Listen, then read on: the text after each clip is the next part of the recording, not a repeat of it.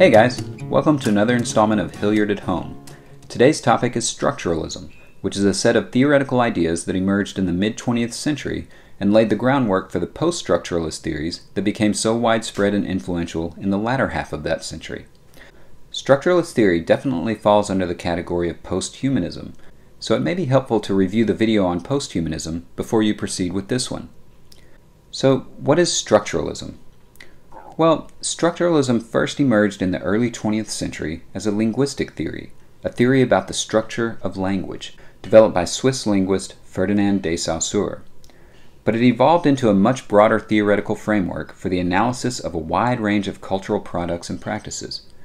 Consequently, it's played an important role in the development of areas like literary studies, anthropology, sociology, political science, and more. Within the field of literary studies, structuralism provided an important response to formalism, which was the predominant mode of literary analysis in the early decades of the 20th century. So we'll begin with a brief overview of formalism. As a literary theory, formalism was the first attempt to professionalize literary studies as a modern academic discipline, and it drew very heavily from the humanist tradition that had been so prominent since the Renaissance period. There's a whole Hilliard at Home video on humanism that you can review if necessary. But at the core of the humanist tradition was a faith in human agency, the power of human beings, individually and collectively, to determine their own destiny. Powered by this faith, formalism understood the human individual to be a unique creative force, and it understood the work of literature to be an expression of the author's unique creative vision.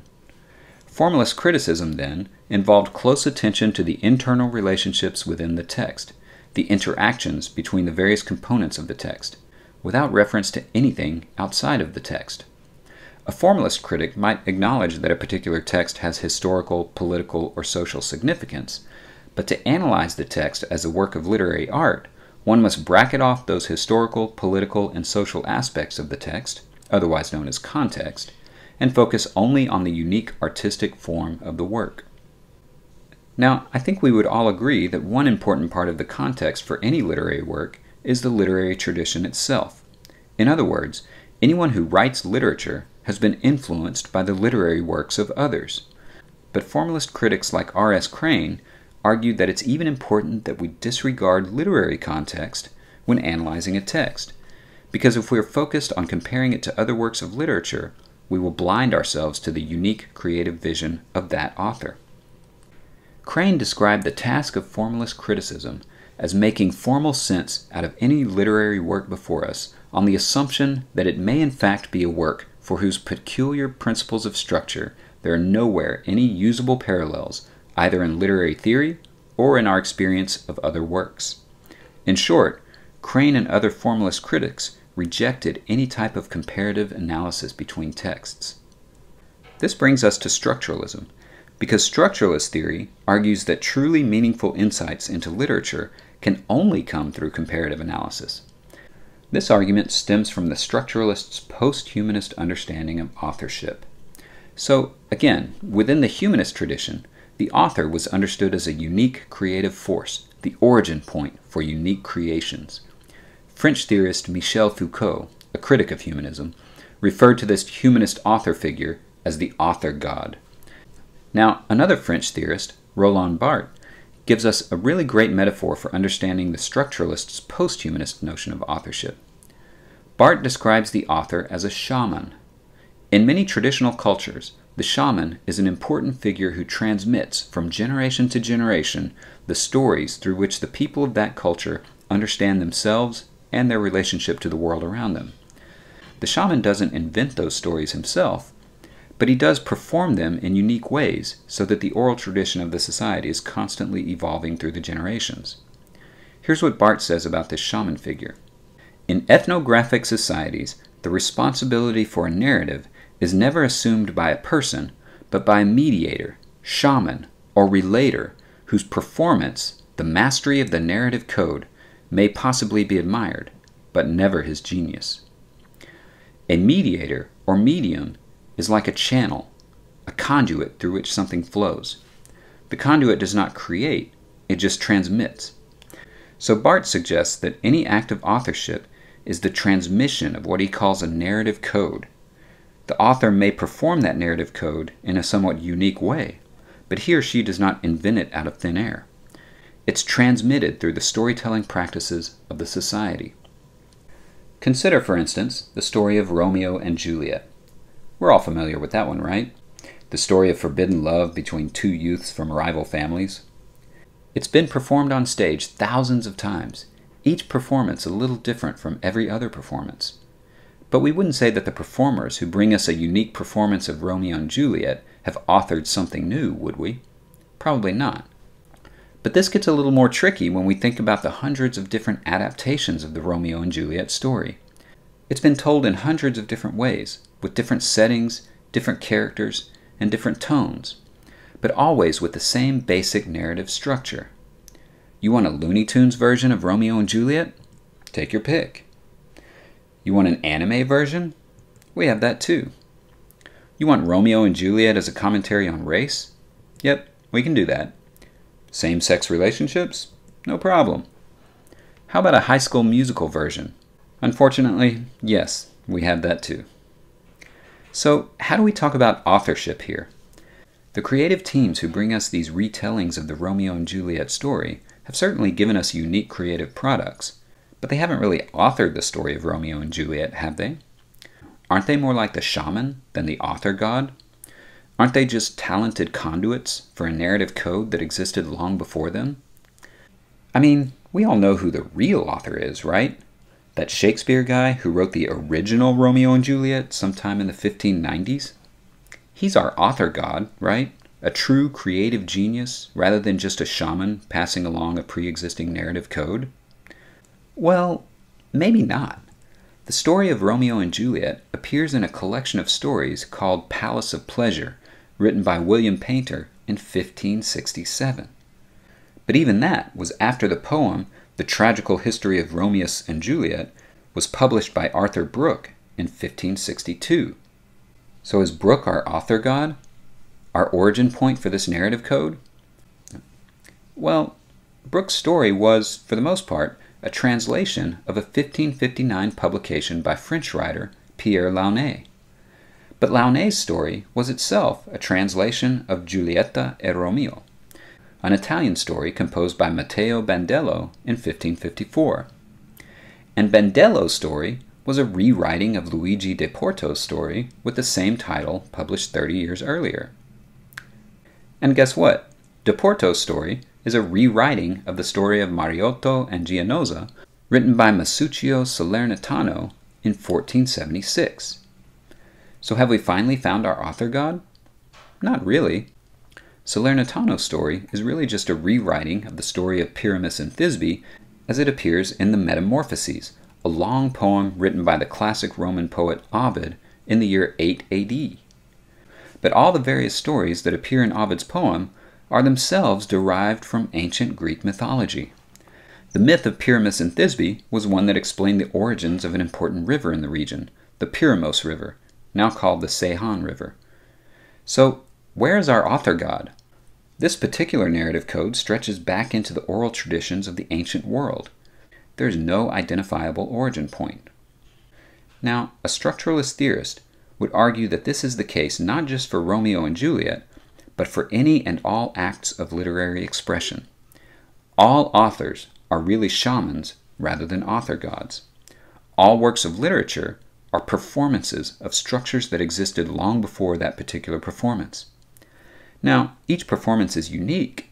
Each shaman brings something new to the narrative code, and thus these narrative codes or structures evolve over time. But no one invents anything entirely new, entirely outside of any pre-existing structure. That would be like speaking without language. But we'll get to that.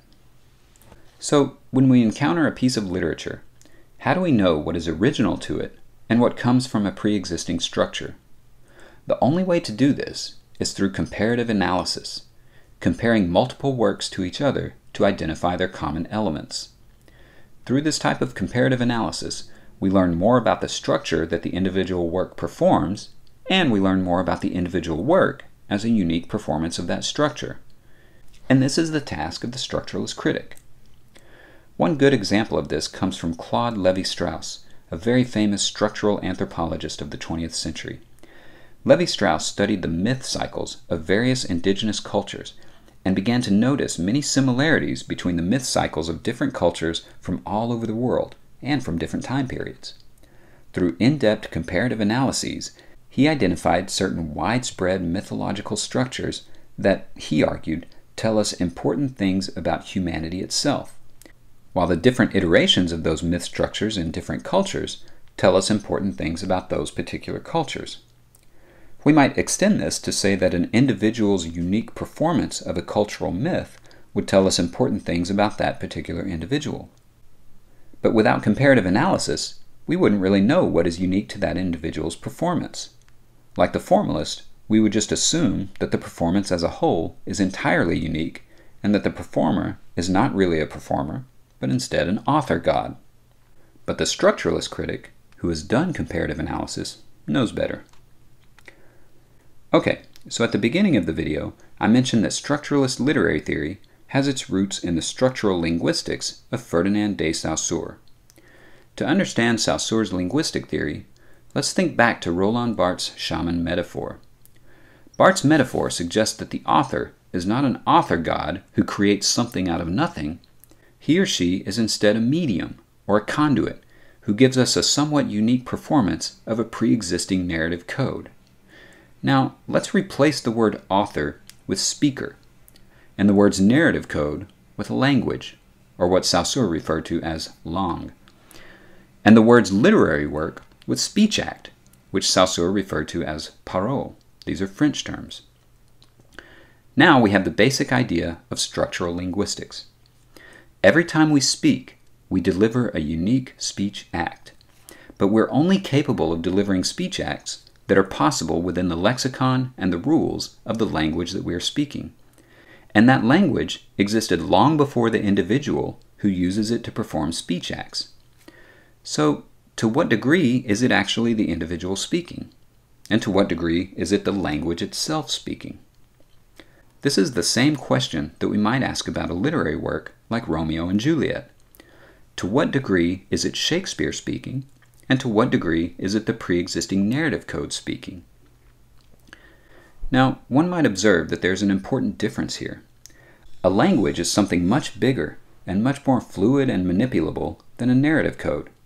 So the language user might be understood to have much more freedom to create unique speech acts than the author who has to conform to the more restrictive norms of storytelling in order to make his or her narrative comprehensible to others. There's certainly some truth to this.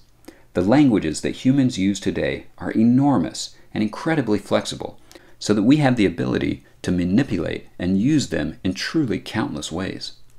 Countless, but not infinite. No existing language is infinitely large or infinitely manipulable. In other words, any language that we might use carries within it certain restrictions on what we can communicate and how we can communicate it. Now, here's where things get really post-humanist, because for Saussure, a restriction on what we can speak is also a restriction on what we can think.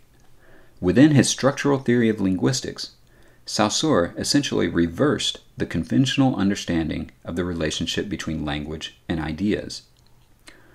Within the conventional understanding, a language is a set of arbitrary signs mapped onto a pre-existing set of concepts or ideas. The word arbitrary means not necessary. So people have long understood that the relationship between any given linguistic sign or word and an idea is not a necessary or natural relationship. It's a relationship established by convention. For instance, there's no necessary or natural relationship between this thing, or more accurately, the idea that this image creates in our mind, and the English word fire. Just as there is no necessary or natural relationship between the idea that this image creates in our minds and the English word water. If we all suddenly agreed to call the first idea water and the second idea fire, well, that would be fine. There would be no reason why that couldn't work. It's just that as the English language has evolved through the centuries, its speakers have come to agree that the first idea should be called fire and the second idea should be called water. So This understanding of an arbitrary mapping of words onto ideas is based on two related assumptions that Saussure's theory rejects. The first assumption is that ideas exist before words are mapped onto them. The second assumption, which follows logically from the first assumption, is that we may possess a whole world of ideas that are not yet encoded in language. This is another way of saying that our ideas, our minds, are not restricted by the limits of our language. But according to Saussure, ideas only take shape through language. Psychologically, he wrote, our thought, apart from its expression in words, is only a shapeless and indistinct mass. Without the help of signs, we would be unable to make clear-cut, consistent distinctions between two ideas. Without language, thought is a vague, uncharted nebula. There are no pre-existing ideas, and nothing is distinct before the appearance of language. Saussure agreed that the connection between a word and an idea is arbitrary, but he argued that the idea only takes shape through the word. This has profound implications because it means that the mind of an individual, the whole conceptual experience of the individual, is shaped through language, which means that our powers of perception, thought, and understanding are confined within the limits of our language. We cannot have ideas beyond the limits of the lexicon and rules of the particular language or languages that we happen to have inherited. And for Saussure, this has profound implications for how we perceive and understand the world around us because, he argued, the relationship between language and the external world is arbitrary, which also means that the relationship between our ideas and the external world is arbitrary. To understand what this means, let's look at this picture of a tree. Now, our language allows us to have an idea of a tree as an individual organism. But in connection with the tree idea, we also have ideas about tree parts, like trunk and branch. Within the history of human experience, let's say, it has been useful for people to distinguish between the idea of trunk and the idea of branch. But the reality is that this is an arbitrary distinction. If we zoom in to the place where branch meets trunk, can we really identify a specific place where branch stops and trunk starts? If we used a microscope to view this connection at a cellular level, would we see where branch cells stopped and trunk cells began? No, because the distinction between branch and trunk is a conceptual difference, a linguistic difference. It's one that is useful to us as humans, but there's nothing about the external world that makes this distinction inevitable or necessary. For instance, imagine that you're a termite living in and feeding off the wood of this tree. You would have no need to distinguish between a branch part of the tree and a trunk part of the tree. There would be no difference between them to you. So, if there were such a thing as a termite language, it probably wouldn't have words for branch and trunk, and therefore our talking termites would not have the ideas of branch and trunk. In other words, the distinction between branch and trunk has nothing to do with the tree itself. It has to do with how we, as human creatures, interact with the tree. To get a somewhat different perspective on this, look at these two pictures. They look pretty similar, right? But the picture on the left is a distant aerial view of a dense forest, while the picture on the right is a much closer view of moss. Now, just as our idea of tree carries with it the related ideas of branch and trunk, our idea of forest carries with it the related idea of individual trees. A forest is made up of trees. But an individual tree by itself is something very different from a forest, right? An individual tree standing alone would not call to mind the idea of forest. Now think about the moss. Our idea of moss is very different from our idea of forest. It doesn't carry with it the idea of individual parts that are not by themselves moss, the way that an individual tree is not by itself a forest. But in fact, this patch of moss is very much like a forest. It's a clustered group of individual organisms. Interestingly, however, we don't really have words that distinguish individual moss organisms from clusters of moss organisms. Both things are just moss to us. In fact, I'm guessing that some people watching this video have never even considered the fact that when they see moss, they're looking at a cluster of individual organisms rather than a single organism. It's a distinction that just doesn't have much use for us, so we don't have the language for it.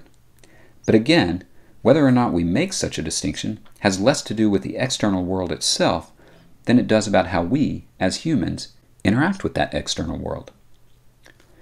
Imagine that human beings were as large as the largest mountains, or even larger.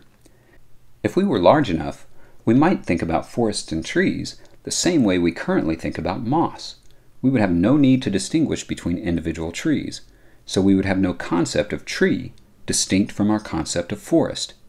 We might be vaguely aware that a carpet of forest consists of individual forest organisms, but we wouldn't really have a separate word or concept for those organisms. They would just be forest, the same way that individual moss organisms are just moss. The point here is that, according to Saussure's theory of structural linguistics, ideas do not come directly or naturally from the external world. It's better to think of them as tools that are useful for us in navigating that external world as human creatures. If we were a radically different type of creature with a radically different relationship to the same external world, if, say, we were as large as mountains or as small as termites, or if we used sonar instead of eyesight, we would have a radically different tool set of ideas. And since there are no distinct ideas without language, we would have a radically different linguistic system. And every individual who inherited that linguistic system would have only the type of mind and only the types of ideas that were possible within that linguistic system. There would be no thought, no consciousness, no awareness that transcended or moved beyond the confines of that linguistic system.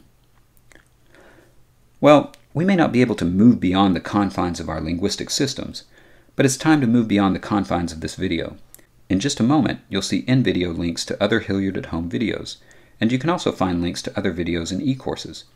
You should also check e-courses for any quizzes, assignments, or discussion boards related to this video. Thanks for watching.